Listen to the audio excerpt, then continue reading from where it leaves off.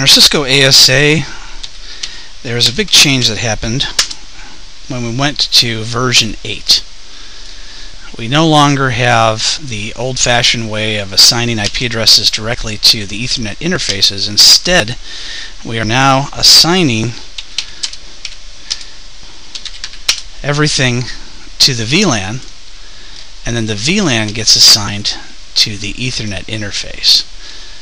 So if you'll notice, our first Ethernet interface is 00, and it has no VLAN that appears to be attached to it. But in reality, if no VLAN is attached to it, it actually is automatically assigned to VLAN 1.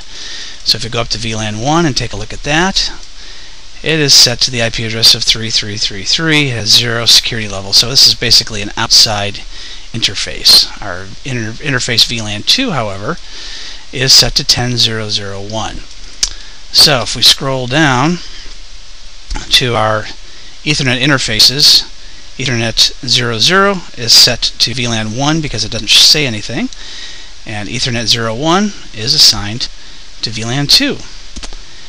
Ethernet 02 is also assigned to VLAN 2, but we're going to change that to VLAN 3, and here's how we do it. So first thing we do is go to a config terminal command, type in interface Ethernet 0/2, and we'll type in switch port access VLAN 3.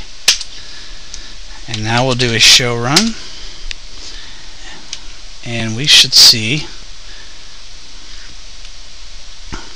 interface Ethernet 02 is now assigned to VLAN 3.